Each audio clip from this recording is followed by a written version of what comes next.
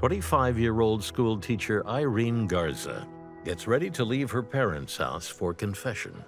It was Holy Saturday, day before Easter. Irene was very pious. Church was extremely important to her. One of her last phone calls, I spoke with Irene. The last thing she said was, I've got a call to see if they're still having confessions because it's kind of late.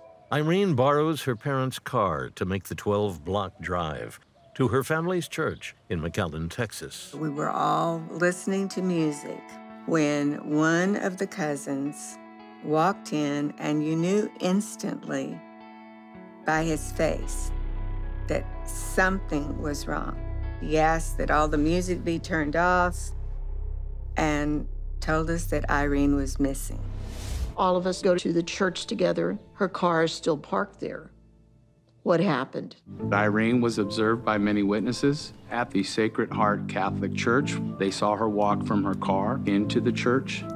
They saw her standing in line in the confessional. After 8 that evening, no one sees Irene again.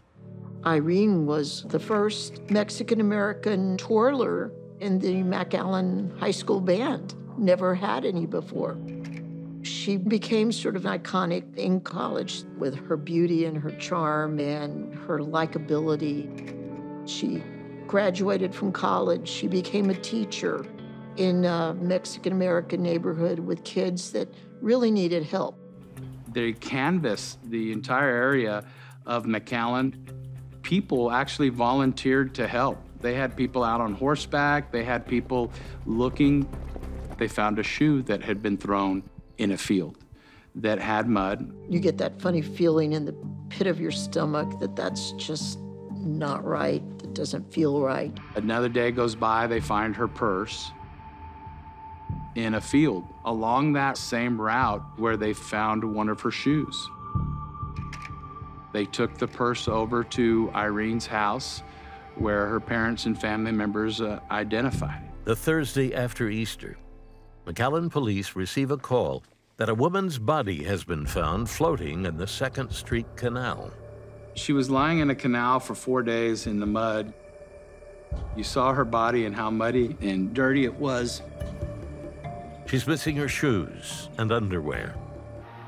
The cause of death was asphyxiation without strangulation. Perhaps the most significant finding was there was no water in the lungs. So we knew that she had been killed prior to being dumped in the canal. The autopsy seemed to indicate that she had been sexually assaulted. So they were looking for a male suspect. They actually drained the portion of the canal where she was dumped to see if they could find a murder weapon.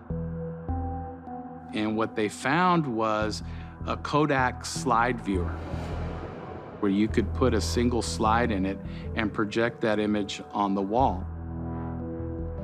They published in the paper, if anybody has any information about this slide viewer, please contact us. They received a phone call from John Fight, who was a new, I guess you can call rookie priest at the Sacred Heart Church. John Fight tells the McAllen PD, this slide viewer belongs to me. Father Fight says Irene met him in the rectory for a private confession a little after 7 p.m. Then after he confessed her, he walks her out the door and she goes back across to the church where she went in. And last thing he saw, it was Irene putting on her veil.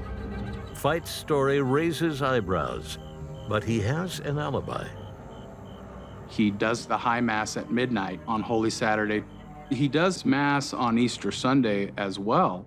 Since Father Fight is a trusted priest in a religious community, investigative interest in him quickly fades. For months, investigators interviewed 100 different witnesses and suspects, took their statements. Many of them were subjected to polygraph tests. There didn't seem to be any other suspects to the murder. The case went cold. My dad tried to pursue it, but what do you pursue when every person in a law enforcement position wants it to go away. In the early 2000s, I made the decision to pursue Irene's case with my cousin Noemi in 1960. Her father was a deputy sheriff, and he was part of the team that was investigating Irene's murder. He felt like he knew who had killed her, and he was taken off the case by the sheriff Vickers at that time. And it just was unbelievable. Front and center for me was the question, was there DNA evidence that we could process that wasn't available back then that we might be able to do today? And unfortunately, as we went forward, we did not get anywhere with it. Before I started working the case, George Saylor was the cold case detective. George Saylor received a letter from a former monk, and that monk had told him about this priest that had killed a young Hispanic girl on Easter.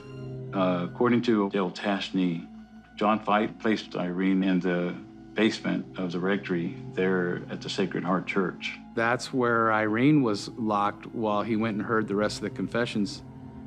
He had her gagged and bound with a long electrical cord to the Kodak slide viewer.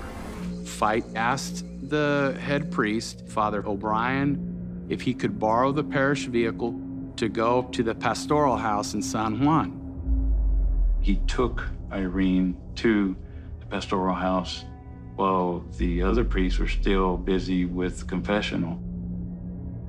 He put her in a bathtub and also covered her with a plastic covering. When he left this place, the things he heard last was, "I can't breathe, I can't breathe." According to Dale Tashney, Fight said that after midnight mass, he returned to the pastoral house. He raped Irene, then loaded her limp body into the church car. 42 years after the original investigation, Texas Ranger Rudy Jaramillo looks at Father John Fight's alibi with fresh eyes. When they first took him in for questioning, investigators discovered scratches on his hands. John Fight was trying to stay 2 steps ahead of everybody. He told the authorities that he goes by Whataburger and starts driving aimlessly. But in reality, that was really when he was getting rid of her evidence, the purse and the shoes, and also the body of Irene. That's when he placed her in the canal. After a second look at John Fight's original alibi, Jaramillo can see right through it, and he's shocked to learn what the original investigators knew. He did not pass one of them. I mean, he just kept on failing the polygraphs. John Reed believed strongly that John Fight was involved in the murder of Irene Garza. 3 weeks prior to Irene going missing, a young lady had been attacked at a Catholic church in Edinburgh, Texas, which is about 6 miles away. America Guerra had gone to church to pray between classes. As she entered the church, a man came up behind her and with a cloth placed it over her mouth and tried to suffocate her. She bit his finger hard enough that he released her and she got away. Investigators are kind of working that case when 2 weeks later, Irene's body is found. And they start seeing that there may be a correlation between the two cases. It wasn't until they showed her photographs that America identified John Fight. John Fight pleads no contest to aggravated assault of America Guerra and is fined $500. Prior to him pleading guilty, the church had sent some officials down and they had made a decision that Fight would be sent off to a monastery and that the punishment would be far greater than what he would receive through the justice system. Included in that was an understanding that the Irene Garza case would not be pursued. So there's a reason why the case went cold. During the whole investigation, I had a sense that the Catholic Church knew that John Fight had committed the murder, but he was covering up to protect the church. But then again, we couldn't prove anything. My cousin Noemi's father, he knew I think a lot of people knew that there had to be collusion to suppress this case. We tried to pursue it, but law enforcement was part of the cabal. With a team of investigators building a case against John Fite, Irene's family points them to a key witness, a man whose silence in 1960 only made them more suspicious of what he knew. The head priest at the time of Irene Garza's murder, Father Joseph O'Brien. Father O'Brien, did anybody tell you Fite committed the murder? He told me. This information came from John Fite himself. Is that what you're saying? Yes. Okay. Had tricked John Fite into telling me that he had killed Irene Garza.